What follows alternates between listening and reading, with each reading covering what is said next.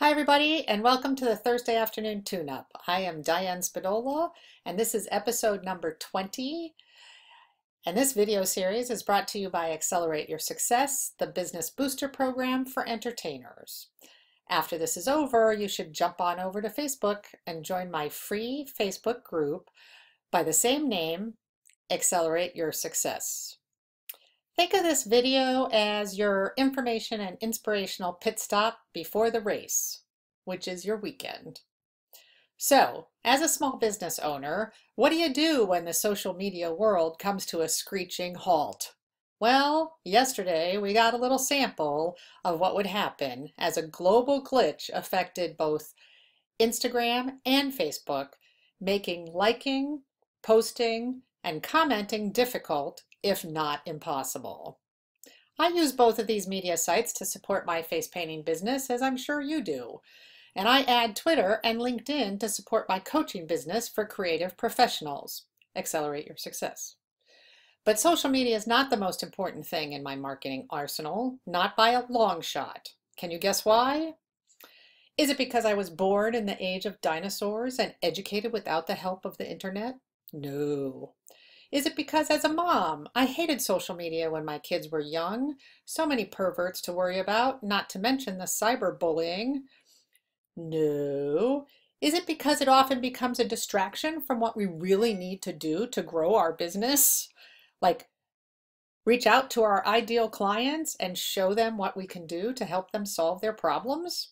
Perhaps. But the real reason is because of what happened yesterday.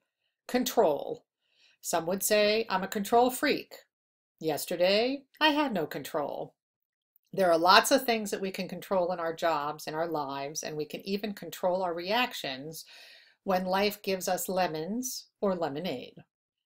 But you can't control the weather, another important thing in our business, and you can't control social media. So use it as a supplement. Post today where you're going to be this weekend if you're painting in the public.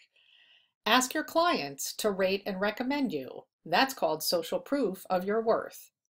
Post photos of your practice, your finished designs, your menu boards if you use them, to help educate people about your business.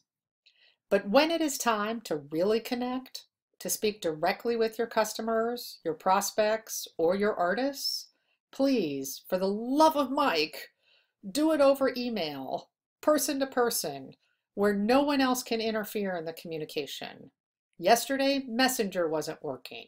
If that's how you rely on getting gigs, it's a problem. Are you collecting emails from everyone who contacts you through any avenue? Whether you book the gig or not, you should be, and you should be keeping them in a safe electronic database.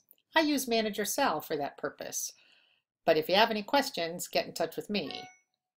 Then you can control the conversation, not somebody in Silicon Valley who apparently fell asleep at the monitor yesterday. Have a great weekend. The weather's supposed to be fantastic in lots of the country, and I'll talk to you next week.